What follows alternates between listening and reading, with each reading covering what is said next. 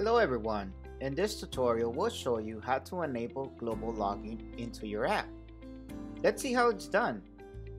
Go to My Features section on Creator Software. You will see a log icon on the top. Click on it. Here you will see the option of Apply Global Logging. Turn on the toggle to enable the global logging into your app. Next come Login Sign Up tab. Here you can see the fields required for signing up or logging into your app.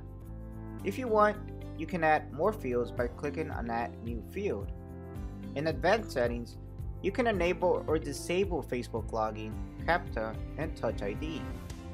In Page Style and Color Scheme, you can change the background and layout of the login sign-up page. From Payment Method section, you can add a payment mode to Login Sign-up section.